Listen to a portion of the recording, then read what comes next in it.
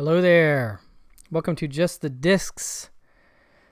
We talk about Blu-rays here. My name's Brian, and today I'm just doing sort of a collection update. It's a hodgepodge of various titles that I have acquired over the last several months, and it's a bunch of different labels represented here. Let's start with some stuff from Indicator. Now, both of these sets, one is region-free, one is not. So this is the region-free set. This is Enter Santo, which includes the first adventures of the Silver Masked Man, Santo, these Mexican wrestling movies that I, was familiar with, but didn't know a heck of a lot about. I haven't had a chance to check out this set just yet, but I did see we got the Santo release from Vinegar Syndrome, and I do have that one. And so I'm kind of hoping to do sort of a Santo festival at some point and go through like 3 of his films. But this looks like a fun set from Indicator, again, region free. And their website says, immediately recognizable by his distinctive silver mask, the heroic wrestler known as El Santo the Saint was Mexico's most popular luchador, becoming a folk hero and the star of a hugely popular series of action films. Enter Santo, the first adventures of the Silver Masked Man, presents the 2 earliest cinematic excursions of this icon of Mexican popular culture. In Santo versus the Evil Brain, the dastardly Dr. Campos is kidnapping the brainwashing scientists. When undercover detective Santo falls prey to Campos's scheme, Lieutenant Zambrano and El Incognito must come to his assistance to foil Campos's plans. Meanwhile, in the same years, Santos versus the Infernal Men, the trio of Santo, El Incognito, and Zambrano team up once again to fight a band of drug smugglers. Shot in Cuba in the final days before Fidel Castro entered Havana, these 2 films represent the celluloid birth of a true screen legend and spawned a further 50 Santo films. Wow, I forgot just how popular he was. Beautifully restored in 4K from the original negatives, these thrilling films finally received their world Blu-ray premiere in this individually numbered limited edition 2-disc set, complete with new and archival extras, including a feature-length documentary, a poster, and an 80-page book. Not a booklet, a book.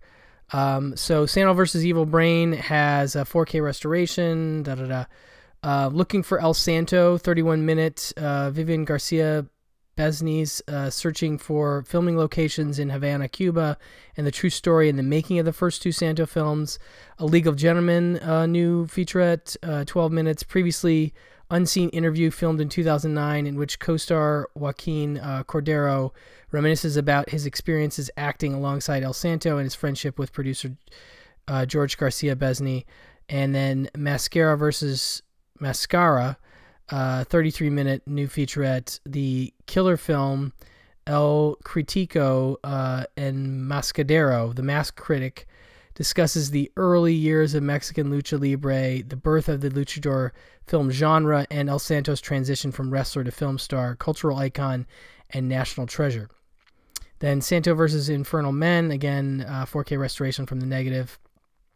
2011, Perdida, 96-minute feature-length documentary by Vivian Garcia Besney, granddaughter of George Garcia Besney, and Mate Calderon, exploring her family's contribution to the Mexican cinema, including initiating the Santo series. So that's a cool extra documentary, full-length, 96-minute doc to be included here. Perdida Image Gallery's rare and extensive collection of photographs and promotional materials from the Calderon family vaults. And this has this exclusive 80-page book. Again, these are not booklets, folks. This is a full-on matte finish, beautiful book. And this includes New essay by Luciana Castillo, an archival newspaper article on Mexican wrestling. Christian Simet on the history of the mask in Mexican wrestling. Extracts from Carlos Monsivas' The Rituals of Chaos and Jimmy Pantera's Los Tigres del Ring, an archival interview with Griselda Cruz, daughter of comic book writer Jose G. Cruz. Michael Donnelly on Perdita, an archival interview with Vivian Garcia. Wow, that is a lot of stuff. And the double-sided poster is also included. So a really nice Santos set from the folks at Indicator. And this has reversible artwork, so you can have either Santo versus Evil Brain or the other film as your primary on the outside. But again, really nice set, and they come in these wonderful smooth,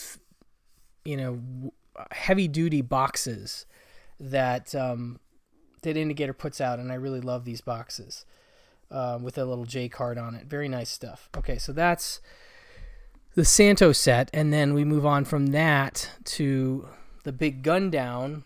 This, of course, is Sergio Solima's film, The Big Gun Down.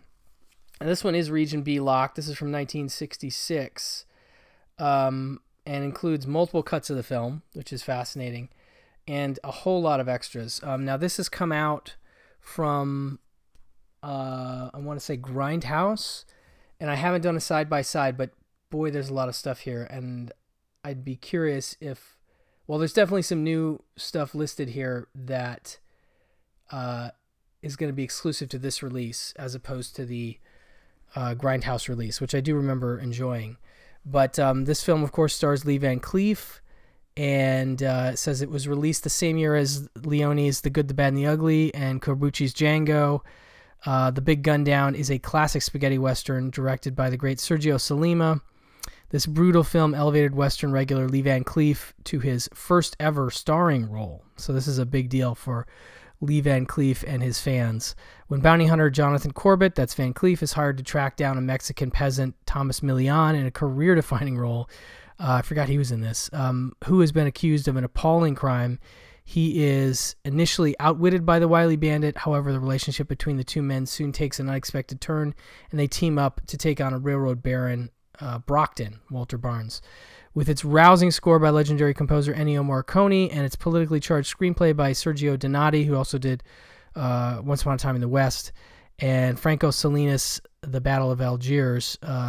So interesting combo of screenwriters there. The Big Gun Down has earned its reputation as one of the greatest and most influential Italian westerns. This individually numbered limited edition includes 3 versions of the film: the U.S. theatrical cut, the extended U.S. cut, and the original 110-minute Italian version, along with a fascinating selection of new and archival extra features, a poster, and an 80-page book.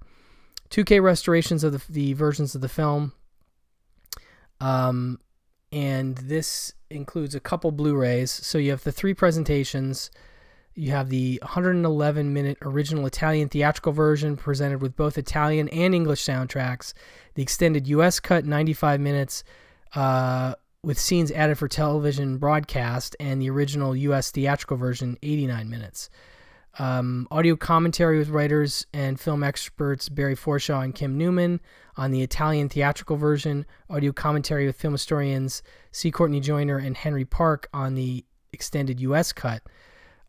Spaghetti Western Memories, 2012, 52-minute documentary featuring director Sergio Solima and actor Thomas Milian revisiting their much-heralded Western. Thomas Milian acting on instinct, 2013, 30 minutes. Some of these have to be from, I would think, from the Grindhouse release, but the new ones I'll point out. So the Thomas Milian 2013 30-minute, the genre star recalls acting in The Big Gun Down and reveals some of his acting secrets. Prelude to a Gun Down, 2023. This is new. 10 minutes. Author and musician Stephen Thrower discusses the career of Solima and the film's cast and crew. A very nice new edition with Stephen Thrower, a big fan of his. Heroes and Villains, 2023. This is also new. 30 minutes. Stephen Thrower untangles the themes and politics of The Big Gun Down. So you have multiple featurettes with Stephen Thrower, author of some great books on the genre. Settling of Accounts, 2023. This is new, 23 minutes. Austin Fisher, author of Radical Frontiers in the Spaghetti Western, Politics, Violence, and Popular Italian Cinema, situates the film within the wider context of the genre. And then, let's see, limited edition, 80-page book with new essay by Italian cinema expert Robert Curti, archival interviews with Lee Van Cleef, Thomas Milian, and Sergio Salima, extracts from the film's promotional materials, a reprint of Ignacio Ramone's 1980 article for Cineast magazine, Italian Westerns as Political Parables, and an examination of the work of co-screenwriter Franco Salinas, an overview of critical responses, etc., etc. So yeah, this is a really nice set. Again, comes in the wonderful indicator box. You've got your beautiful book.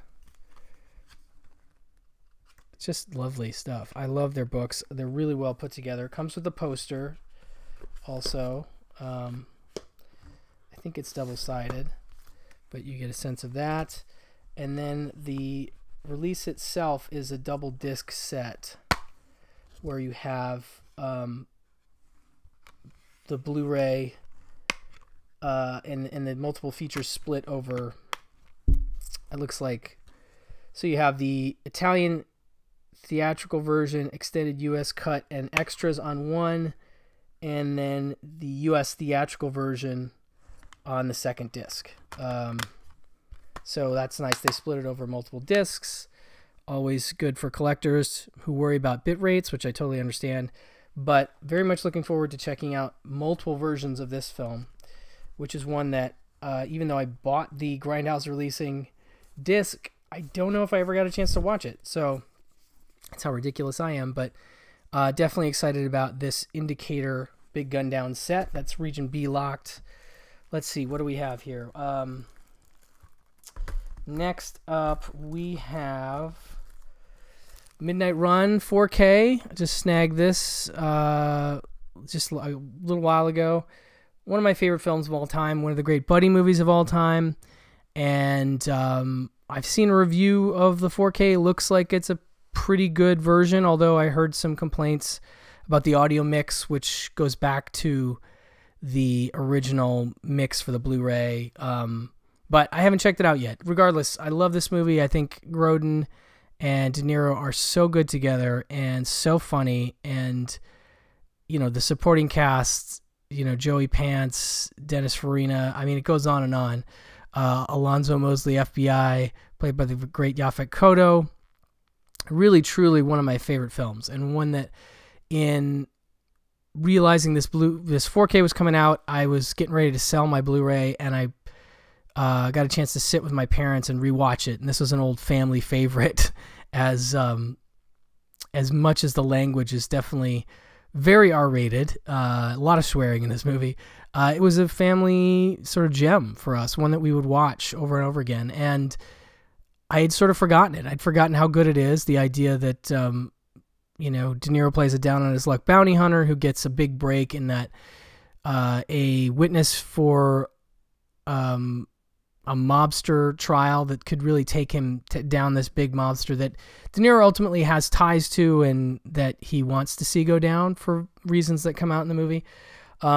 He gets a chance to go after this guy, and this guy is played by Charles Grodin. He's sort of an accountant for the mob and has some evidence that will, you know, put these guys away. But it really becomes this, initially starting with a grumpy relationship to a true friendship by the end, and I find myself very moved by it. And I also love even the score.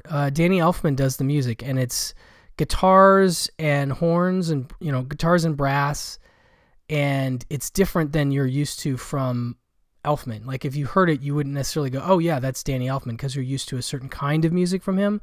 But I do think it's some of my favorite music he ever created, and it really accentuates the film in certain spots. When this theme music comes in, it's just rousing and emotional and fun, and I just love it. I mean, there's just nearly a perfect movie as far as I'm concerned in terms of the way things come together. Martin Brest, who had done Beverly Hills Cop and did a great movie called Going in Style with George Burns and some other older actors, Lee Strasberg and Art Carney. That one still doesn't have a Blu-ray, but I love Martin Brest's work, and this is maybe his masterpiece. I mean, Beverly Hills Cop's pretty great, but I might prefer this. So I don't think there's any new features. This is a new 2022 4K scan of the original camera negative, but you do have interviews with Robert De Niro, Grodin, Joe Pantoliano, John Ashton, who's great in this movie from Beverly Hills Cop, Yaphet Kotto, and writer George Gallo, as well as a vintage making of featurette. So a really great disc. I had to get the 4K. Come on, Midnight Run is fantastic. So that is the next one. Then I haven't had a chance to even open this up yet, but here's a 4K for The Maltese Falcon, one of the great debut films of all time. John Huston's, I believe, debut feature based on the novel by Dashiell Hammett. Whole lot of great stuff happening here. Incredible performance by Bogart as Sam Spade, and you also have, of course, Mary Astor, Peter Lorre, and Sidney Greenstreet in one of their, easily career-defining roles as a group of folks that are after this Maltese Falcon, this jewel-encrusted falcon that is causing a lot of issues in San Francisco at this time. But one of the great studio films of the 1940s, and one of the great, it's lumped in with film noir. It's more of a detective movie, I think of it as, than pure film noir, but I guess it is noir in that sense as well.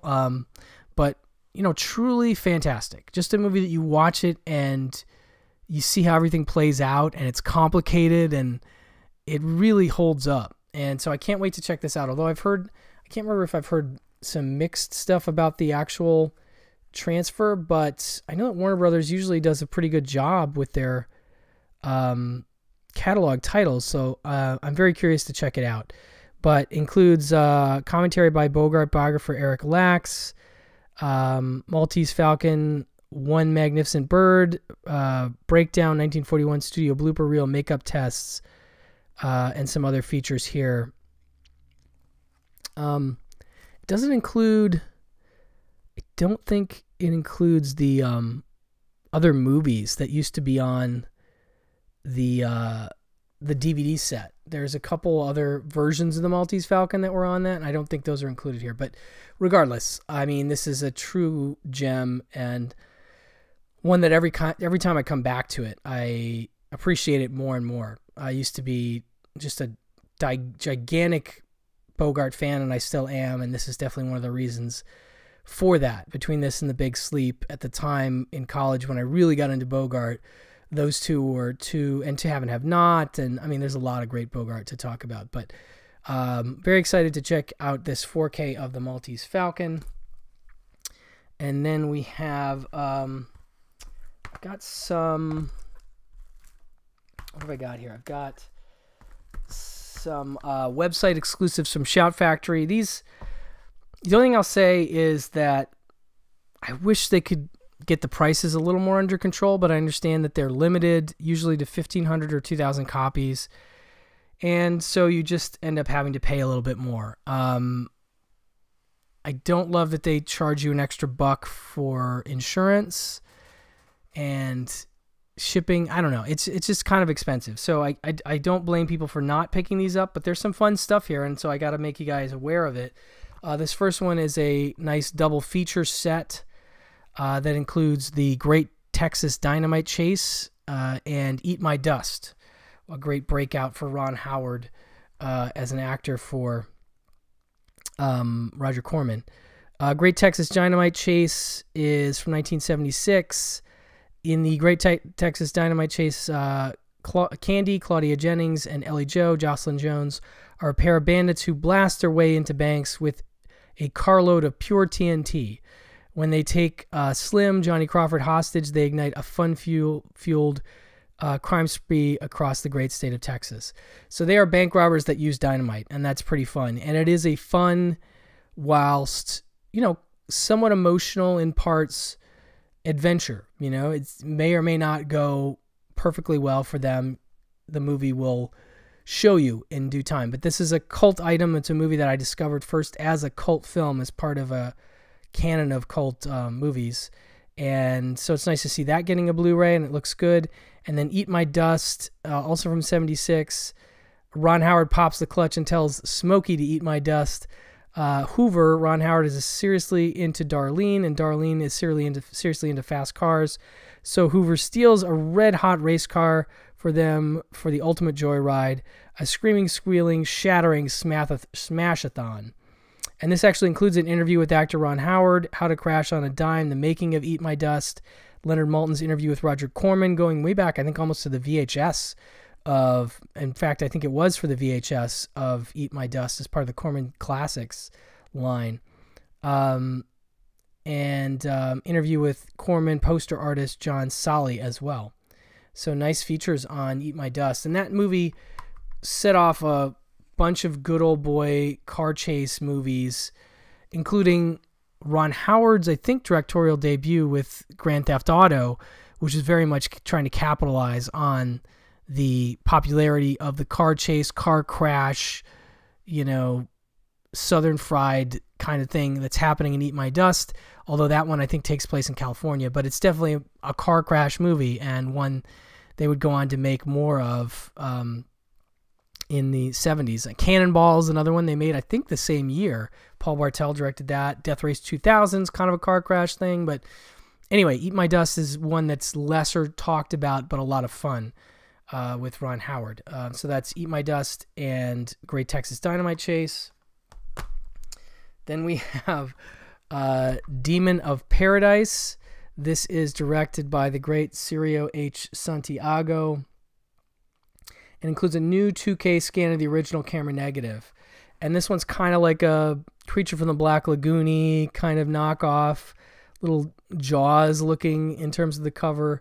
And I hadn't seen it. It was originally part of a double DVD with Up From the Depths, which also came out on Blu-ray as an exclusive from Shout. I think that's gone out of print. This is officially a Scream Factory release. The hunters become the prey when illegal dynamite fishing, dynamite connection here, prematurely ends the hibernation of a mythological carnivorous lizard man in Demon of Paradise. The owners of a local resort whose patrons have been becoming appetizers on this predator's menu, and herpetologists join forces with the sheriff to save the remaining tourist from succumbing to the feasting of the beast. Catherine Witt stars in this engrossing creature feature directed by cult movie master Cirio H. Santiago. So no features really, but it's fun. It's a little bit of a slow starter. There's some monster attack stuff at the beginning, and then it quiets down. And then I think this is one of my big problems with Cirio H. Santiago movies is they have that inciting incident, and then there's a lot of dead talking time and not enough action. This one does a decent job of peppering the action with the monster throughout, and the monster suit is pretty well done and enjoyable, if a little goofy. But, as a Jaws / Creature from the Black Lagoon fan, and, a fan of aquatic horror in general, Demon of Paradise was something I had to snag. So that is that one. And then this is one that I've never seen, but I've always heard about, Our Xmas. Now this is a Shout release, not a Scream. And this one is a movie from Mr. Abel Ferrara. And it says, it's Christmas time in Manhattan, and one loving couple is leading a dual life. Doting socialite parents by day and hard-hitting heroin dealers by night. Their dangerous life soon catches up with them when double-crossing dealers attempt to muscle in on the couple's reign over the local supply. When the husband, Lilo Brancato from The Sopranos, is kidnapped, things spit out of control, and his wife, Andrea Di Matteo from Sons of Anarchy, is confronted with a heart-stopping ultimatum: pay a hefty ransom due in 20 minutes or face the unthinkable loss of her beloved. As you can see, Ice-T also stars in this film. And this one, not really streaming as far as I know, has gotten a DVD release, but is a movie that remains, I think, lesser discussed because of availability. So This comes with a commentary from Abel Ferrara, so I was psyched to check that out. And yeah, so this is just another exclusive that I was like, okay, Abel Ferrara, I need something to fill my cart so I can get free shipping because it's already really expensive. And I guess this will do, you know, that's how I thought about it.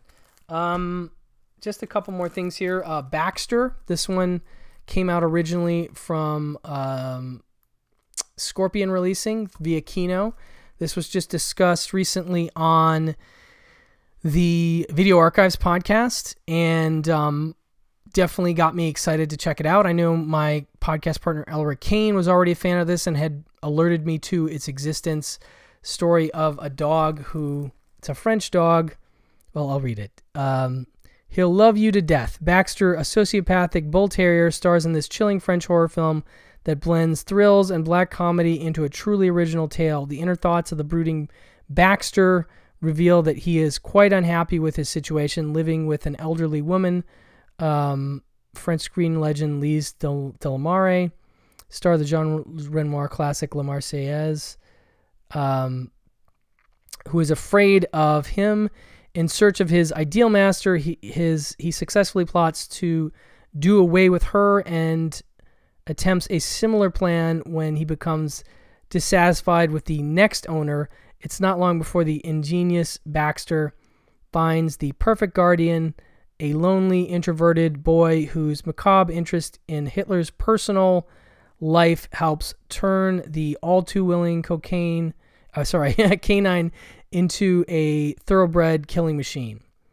Sounds fascinating to me. I don't really even know what to make of that plot synopsis. Includes an audio commentary by filmmaker Marc Savage. Yeah, no, I'm very curious to check this out. Animal Attack, but also a dark, weird comedy. You know, sounds like Cat's Eye meets Man Bites Dog or something. I mean, I'm just totally spitballing here. I don't really know. But anyway, so that is that. And then lastly, let's throw in Dr. Giggles. This is the new Scream Factory release of Dr. Giggles, which was, if I recall, an incredibly popular release at the video store I worked at in college when this came out in like 92. Yeah. I remember we couldn't keep this on the shelf. People were really wanting to see Dr. Giggles. And it's definitely developed a cult following over the years. This is its second release on Blu-ray. And it doesn't look like this is a new scan, I don't think. It was released as a double from Warner Brothers with another film. But no need for an appointment. Forget about your copay. Healthcare won't save you from Dr. Giggles. Larry Drake, Darkman, and of course L.A. Law, plays the night-prowling surgical psychopath who wreaks havoc on the residents of a once peaceful town. From an old haunted house to a midway funhouse, from unwanted house calls to the operating table, the doctor is insane. And this includes some new features here. Laughter is the best medicine, Making of Dr. Giggles, featuring new interviews with director Manny Cotto, and never-before-seen archival interview with actor Larry Drake. Melodies of Madness, the film scores of Brian May, featuring new interview with film music historian Randall D. Larson, vintage featurette, trailer, VHS teaser, TV spots, etc. So that is Dr. Giggles. So I think that's going to do it for this round of collection updates. I've got a lot more stuff, but I'll sort of parse that out over the next month or so with more of these updates as I can get to them. So thank you so much for watching. Thank you so much for listening, and I'll talk to you soon. Bye-bye.